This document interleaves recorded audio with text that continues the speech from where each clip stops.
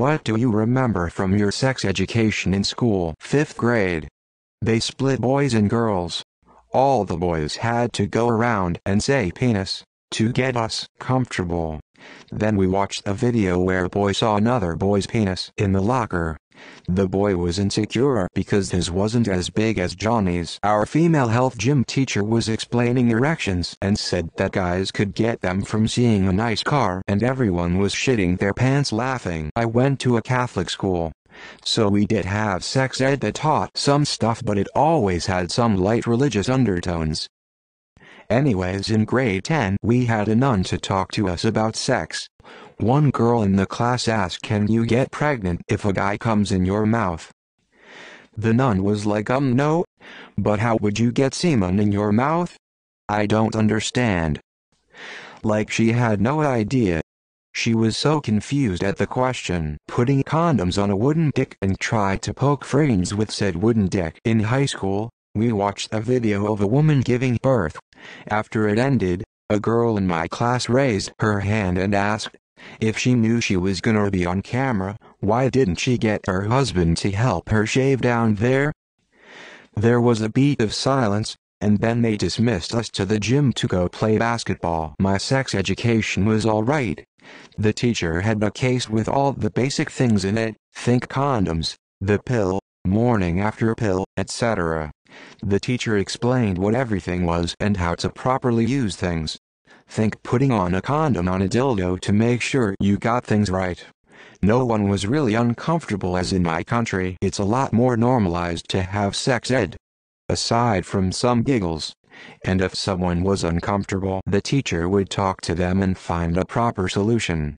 They thought I had difficulty with it and I got pulled aside. Just dust in my eye though. We also got educated about inappropriate behavior and saying yes and no to things. Your body, your choice kind of stuff. Aside from that, we also got biology class on what all the body parts do, obviously. The more biology side of things. So we don't have adults that think babies come out of the same hole that pee does. The whole sex ed part of school took roughly a month if I remember correctly. At the end we just had a biology test on the body stuff as well. And we also had some early LGBTQ+ stuff too. This was when I was 13-14, so it's been about 6 to 7 years ago. Remarkably clear pictures of genitals with the various infections, clear instructions on how to put on condoms and use dental dams, detailed information about tampons and the risk of toxic shock syndrome. Then I went to college in Ohio and everyone was having unprotected sexual, and I thought they were stupid as hell. Apparently sex ed was less comprehensive there, or they cared less. I had two completely different experiences. In middle school we watched The Miracle of Life, and I had a teacher who scolded 12 YO boys for asking questions or chuckling at the subject matter. In high school I had an excellent, mature, gym teacher who went above and beyond, answered any and all questions respectfully, even the obvious troll attempts. He spoke about topics like healthy relationships, not being a selfish lover, how people have sex in different ways, and even gave us the "it's okay to be gay bi trans" speech, which was considered pretty controversial in 1999. The teacher getting annoyed with me for pointing out the date of the condom I was putting on the fake penis has expired. I also remember about 10 minutes before that moment the same teacher emphasizing how important it is to check the date on the condom packet. In 6th grade we had an anonymous question box. The students could put slips of paper in with questions about sex and the teacher would randomly pull a couple out for discussion. The class clown submitted, "Is it true that shepherds out in the fields really have sex with their sheep, and do the sheep like it?" Naturally, it was the first pulled out of the box. We could tell from the shape and pen marks on the paper. The teacher was an older, rather meek woman, and her face got flushed as she silently read it to herself. She simply said, "I will move on to the next one and I will discuss this one privately with the person who submitted it." Always stuck with me 35 years later. My teacher saying, "You will use the proper terminology in here. I don't care what you call them outside of this class, but in here, They are not asterisk balls asterisk, they aren't asterisk D's nuts, asterisk they are asterisk testicles. Asterisk. My old health teacher was an intern teacher. We were discussing STDs and talking about one of the worst situations she's seen. A male had a really bad case that went untreated for years, and they had to amputate part of his penis. Someone asked the question of if they cut it hot dog or hamburger style, and she just sat there for a good second, picked up a wooden pencil and broke it in half. I'm 31, that was in the 9th grade. This still lives in my head rent-free. A lot of my classmates became teen parents. Edit. I make a joke, but y'all don't realize those children were raised by crazies and children themselves. One is 24 with 3 kids from 3 different baby daddies. In no way am I judging, but it just makes me feel old. Like, I saw your kid when she was a toddler, now she's a young woman. Fuck, where does this stop and you are a now grandmother at 35? Damn. When the teacher asked the class what the withdrawal method was and someone in class said, when you're having sex with yacht draws on. In my Catholic school, sex education was an after-hours event that required special permission from parents. It was taught by a doctor, who was also the father of a friend.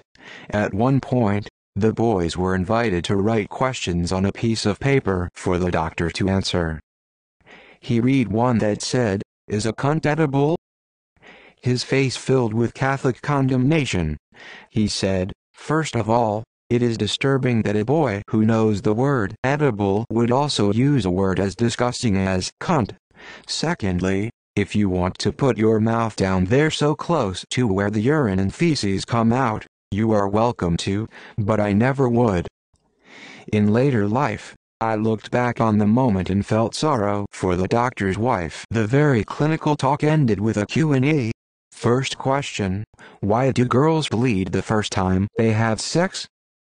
Teacher, asterisk eyes widen asterisk, where did you hear that? The kid shrugged. The teacher didn't answer the question. Q&A stopped. I guess the teachers were afraid they'd get in trouble with parents if they didn't stick to the script. This was 6th grade BTW. The teacher said, "Ladies, if he says it's too big to use a condom, you should probably run," and then proceeded to wrap a condom around her entire arm. One time my whole class bought a bunch of bananas and brought them to the lesson. A few minutes into it, someone asked if we could eat during the lesson, and when the teacher said yes, we all pulled out our bananas and started eating them seductively. This went for a solid minute before she shutted down the operation. Still one of my most treasured memories from middle school. Graphic photos of STIs, a birthing video, abstinence as the only real form of birth control, and the teacher going on an unrelated rant against students speaking Spanish in the hallways. You need a prescription for 800 milligrams Tylenol, but you can just take 4 of the 200 milligram ones with no prescription. I remember some lady teaching us how to put on a condom by whipping out a rubber cock with a suction cup on it. She slammed it on the desk and it sat there wobbling slightly. Then I heard a thud sound from behind me, followed by my teacher saying, "Oh, I think Louise just fainted." Weird thing is, no one made fun of Louise about that, but it was hilarious. The teacher giggling at the 2 FPS sex animation. The woman on the video saying, "If you think something is wrong or abnormal with your penis, it's probably alright." That was it. I was taught that HIV was God's good way of killing gay people. Hooray for religious education. I didn't know what a condom was or that the urethra and vagina were separate until I was an adult. I took to the internet in my late teens and early 20s to figure out how everything works. You can't dick slap the baby. Sex ed teacher when asked about sex while pregnant. I remember the teacher asking, "Raise your hand if you've had sex." I reluctantly raised mine even though I was a virgin, and I didn't want to be singled out, only for the teacher to then say, "Some of y'all are lying." Lol. I went to a Catholic school. We had a book called Sex and the Teenager. One day, in biology class, our teacher grabs that book off a classmate's desk and asks, "What kind of pornography are you reading, son?" This teacher was trying to make a point, and also very obviously gay. After the terrified kid stammered for a minute, our teacher says, "This is my problem with how we teach sex ed. This book is what we use to talk to this all-boys school about dating and sex, but it was written by Sister Mary Margaret and published by Avenue Maria Press. We need to do better and listen to someone who has actually had sex." He left after that year. The next year, we had some dude in his mid-20s show us a presentation about what STDs can do to your junk. He outed himself as a virgin and the whole class of 17-year-old boys roasted him for the rest of the time. Our sex ed was terrible. This one kid from my primary school laughing his ass off at different terms for penis.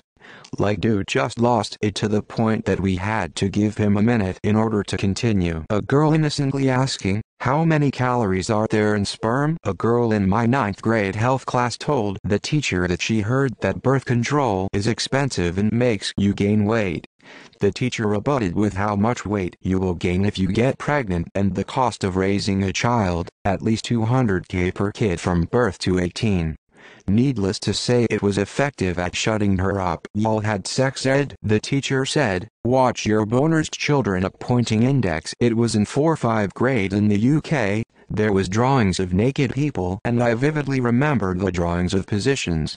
After I ended, in the girls' bathroom, a girl stared doing one of the positions to the bathroom floor, putting condoms on plastic penises. So many giggles. I remember a girl asking in grade 10, so 15 years old, if woman goes through puberty at 14 or 15, would that not be their body telling them they are ready for a child? To which my teacher had to explain that, technically the body was capable of a child at that age, but it doesn't mean the woman is ready or in a good position to have a child, and simply, being able is the furthest thing from a good excuse. And also, even if the body can produce a child, it's not necessarily large enough at that age to hold and bear a child without long-term damage. And number X200B? Oddly specific, and I remember nothing else from health class, but I was already adequately educated from my previous school. Grade 7-8 had a useful sex ed curriculum that wasn't as backwards as what I seem to be reading here. Our teacher was also the wrestling coach, huge guy both vertically and horizontally. As a teenage girl, I felt awkward that this huge man would be teaching us about stuff like periods, but he turned out to be really cool. Eventually we got past the reproductive biology stuff and he started putting a huge focus on consent and safety. The topic of rape eventually came up. At one point, his tone and demeanor became so serious that even the class clowns that had been laughing at the word penis since sex ed went entirely silent. He told all of us that his wife was raped in a parking garage shortly before their wedding. He then told us he himself was raped by a neighbor when he was 9 years old. He made it clear how serious rape is and that it can happen to anybody, by anybody. He gave us the reassurance that if any of us had been sexually abused, we could talk to him about it if we felt like we had nobody to talk to. We also got the contact info for the school counselor and a number for the crisis text line. It broke me a little when I saw several of my classmates start tearing up. He continued the safety unit with self-defense tips. The ones that stick with me are, aim for the eyes since an attacker with a penis will be most focused on protecting said penis. And, it sounds terrible, but be as gross as you can, puke, urinate, or poop on them to shock them into releasing you, even just briefly enough for you to run. We also got tips on how to best avoid being drugged, like don't accept an ingestible item from someone at a party or bar unless you saw the entire thing being made and you have a trusted person with you. He even did a brief LGBTQ+ unit and openly discussed sexuality, which surprised me at this old-ass school in Central Illinois in 2013. Turns out his son was gay and he wanted all of us to feel worthy and seen no matter how we were oriented or identified. I felt so safe and well informed. The care and detail that the teacher put into our sex ed. unit was something I will never forget. Our sex ed teacher showed a video of her giving birth to her son, who we went to school with. Yep. That made for some good ribbing. That we would develop hair in weird places, and that when we hit puberty, our penis would, according to the diagram, look exactly like a Cheetos puff. That I was never going to learn much watching frogs humping. That if the guy who they showed a cross-section of a penis was real, he would have been 5 feet tall with a foot and a half long dick. That really embarrassing moment when I answered a question about nipples by saying they only became erect when one was cold, and the pitying looks of the girls in my class for my ignorance. And no, I was not corrected by the teacher. Don't touch anything down there, and don't mash them together. Very comprehensive stuff back in 8th grade. Not much. I was at a rural Texas junior high in the late 80s. I remember the head football coach from our high school came and talked to us. He was going on and on about various STDs. Then he said even if he goes to a good friend's house, he always puts toilet paper down on the seat before he uses it, every time. All I've ever been able to think about is this guy taking dumps at other people's houses all the time. Who the fuck does that? That someone in class asked the teacher if you can get pregnant from anal sex. There wasn't any in the Deep South in the 90s. We learned in the field that the Southern Baptist preacher's daughter will show you everything you need to know. In 8th grade, we had a competition about who could put on condoms the fastest on dildos. And the student that won a box of chocolate. Lol. Everyone has AIDS. Midwestern US. My teacher's balls were a lot saltier than I expected. I remember a video of a group of teenagers standing around, them chewing up cookies and spiting it into a cup of water. That was meant to represent what it was like to have multiple sexual partners. Keep in mind, this was in the early 2000s in the South. It was nothing but abstinence only and scare tactics. That if you had sex, you'd die from an STD. Mitochondria is the powerhouse of the cell. A dwarf meets a beautiful woman at a bar, and after a few drinks, they really hit it off. They go back to her place and she gets ready on the bed. But the dwarf couldn't get up. Classic health class taught by our PE teacher that mostly just slept. Our teacher reminded us that the penis is not a muscle and it doesn't need to be worked out. Faced with tears of joy, the teacher absent-mindedly rolling the condom up and down a banana as she stood for a minute's somber silence on Remembrance Day. My teacher carried soybeans in her pocket to snack on. The sex ed teacher never wore a bra. I was only ever taught to abstain from everything. So I got my own from Dr. Doe. Non-existent. Our sex ed teacher in junior high was a scary-looking woman with a pockmarked face. Nevertheless, she had a delightful body, and this gorgeous skin tone. Every male in the class wanted to throw her a bone. One day, one of our mates missed one of the female sessions. So I immediately started this conversation with 3 or 4 others, describing how she had slipped off her pants in front of the class, and demonstrated the proper way to install a diaphragm, even going so far as to suggest that she had given us both front and rear views. Front view complete with spready. To my delight, everyone else in the group picked up on this easily, and we had a very authentic sounding conversation. I'm not sure if that fella ever took our advice when we informed him that she said that there would be a private makeup session for those who missed it live. In hindsight, we basically crafted a webcam girl before the internet existed. Amazing how many viable ideas emerge from your everyday variety shithousery. Videos describing the genitals, close-up. Video from inside the vagina during sex and ejaculation. Penises getting erect. Putting on condoms. Videos. Giving birth. Naked bodies.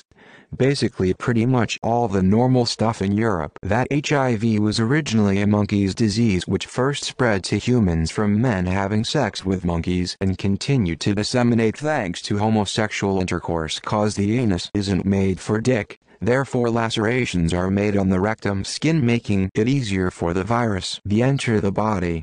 Yes, I went to a religious school. Why do you ask? At the start of the unit the teacher wanted to get all the awkwardness over to start with. So she lead us in yelling as an entire class, all 30 or so of us middle schoolers, penis. Vagina. It was goofy. Could Thundercats happen? And what to do if a person loses a ring in there? Both excellent questions in retrospect. Practicing putting a condom on a fake penis. My sex ed was so funny. There was a Catholic kid and he was not excited for it. In the second they put a tampon onto a screen, he straight up passed out. We were asked to write a question and put it in a box to be answered. I had no questions, so just wrote the same as my friend. Then someone had asked, "What is an orgasm?" The two teachers present said, "No. No," to the nurse. So I only remembered that bit, and nothing about periods or whatever else we learned about. This was pre-internet, but if it wasn't, I guarantee we'd have all left and Googled it anyway. Should have just said, "My dad putting a condom on a banana." He was the sex ed teacher,